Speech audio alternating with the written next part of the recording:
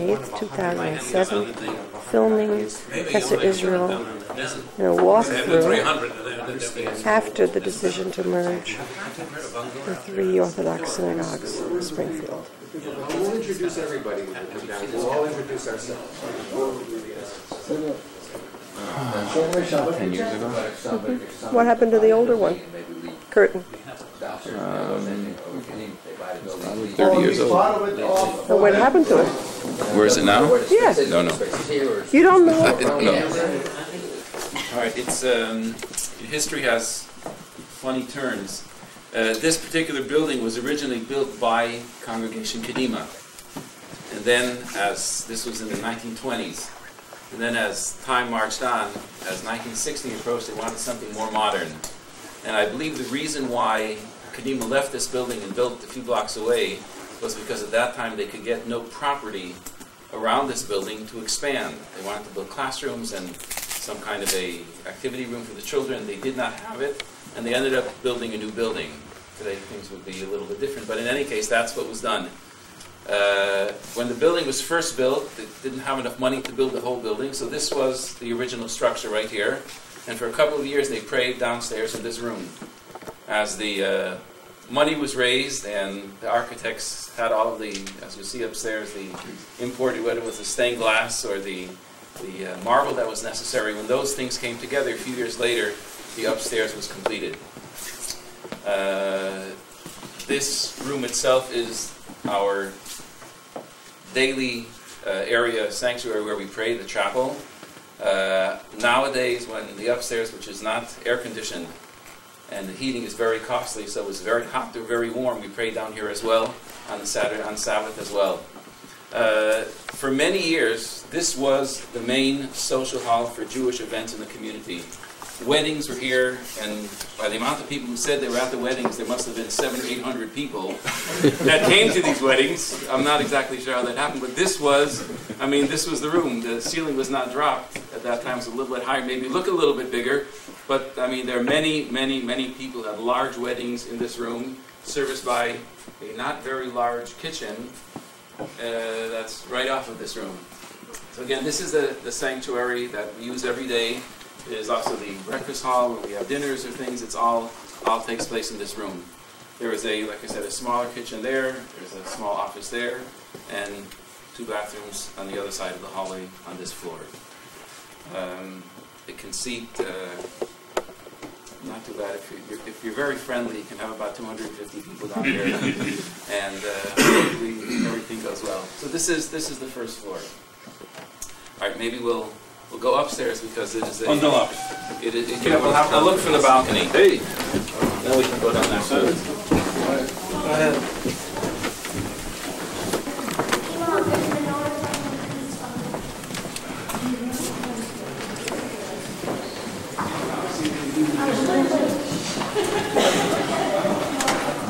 Makes us quiet and somewhat attentive. I'm going to walk around you.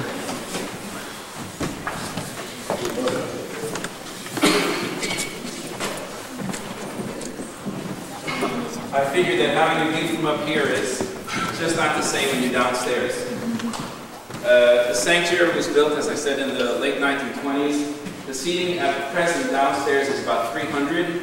There's room for about another 250 up here. In an Orthodox congregation, the men and the women sit separately. So this balcony up on top was common years ago when, you know, the way people built things was different, and the balcony was put up here for the women. And when the Kesser Israel was downtown and 91 came in and there was the urban renewal, so at that time this building was purchased by Kesser Israel. They refurbished the whole downstairs. These kinds of benches, the straight benches, were downstairs in the entire sanctuary. I would imagine they could probably fit 500 or 600 people downstairs with these kind of benches. But then when it was redone, it looked quite a bit differently. The whole stage area was redone. And the partitions were put downstairs, as you can see on either side, and that's where the women sit if they don't want to walk up here. There are actually some women who only want to come up here because there are not that many synagogues where you can come and have the balcony view and that feel that there is. In the front is That is the ark where the Torah scrolls are kept, and that's special kinds of marble. That was one of the things that they were waiting for in the 1920s when they were opening up the synagogue. And that's a special piece in and of itself. All of the stained glass is the original stained glass. Just a few that are broken, but basically there's all the original. The chandelier is the original, and all of this kind of work is something that is pretty unique. The story is that when this synagogue was to be built, there had been some members who had been to Amsterdam, and there was a similar congregation in Amsterdam, a similar type of building, and people came back, and in different communities they built synagogues styled along that type of synagogue that was there. And it's an architectural feat for those understanding architecture to have a balcony this size. There are no poles down to obstruct any views below, and this was a tremendous feat to be able to build it at that time. So it's just an astonishing feeling in this room, and praying here on the Sabbath or holidays or the high holidays, when there's a few hundred people here, it just creates a mood and an atmosphere that is very special. Any questions about the sanctuary itself? Yeah? Where did that marble come from? I believe Italy. Oh, thank you. At least that's what I remember hearing, that it was Italian marble. Yeah? How old was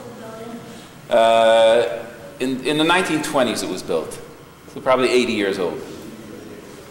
You have two beamers here, one is for reading Torah and one is for the... Correct. The one where the Torah is read, actually, technically it should be really right in the center of the building, center of the room. And for whatever reason it was put there. But the ideal place, it is modeled after how things were in the temple in Jerusalem, where the main altar was in the center of the room. So technically it should be in the center. All the way on the center, so right about here? Yeah, or like underneath where the chandelier is. But What can you tell us about the chandelier? It's lovely. I'm sorry, but I don't know the details.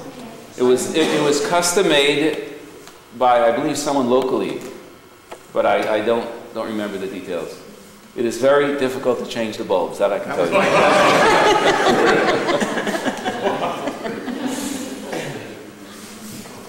As you can see, this is just a piece of trivia. There's a clock here where the letters are in Hebrew.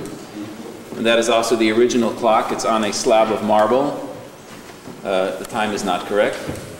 And it's very interesting when I speak from the front, so I know exactly how long I'm talking. It's right there.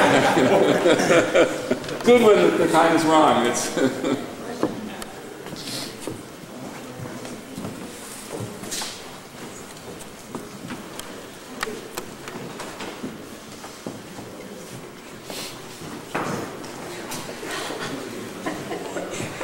Who does get the task of light bulb?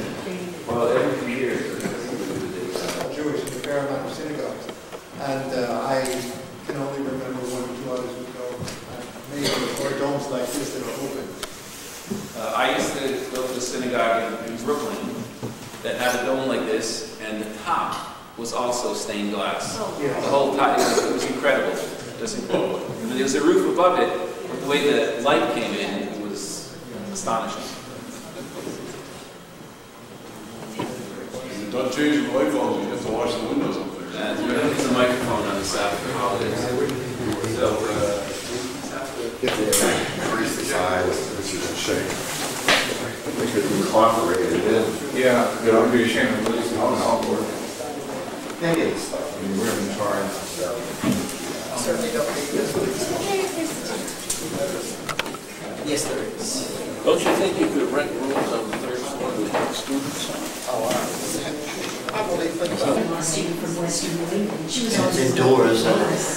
Oh, see, that would be different. Plexiglass on the outside wall. Oh, there? Yeah. Well, yeah.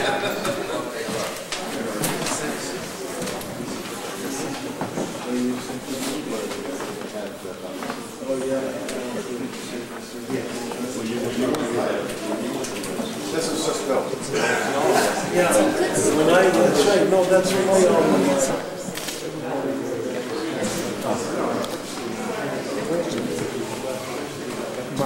but it looks all right. Not really here. I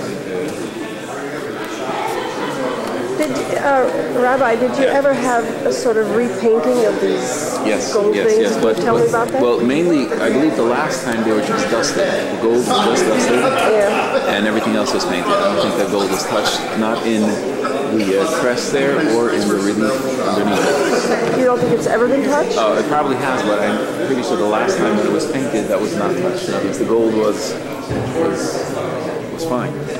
The pieces, the gold pieces up top, does that have anything to do with Judaism? No. Okay. Just decorations. Nice It's lovely. Yeah. Beautiful decorations. In fact, the synagogues in Spain look Spanish. You know. Oh, okay. That's how you start the thing.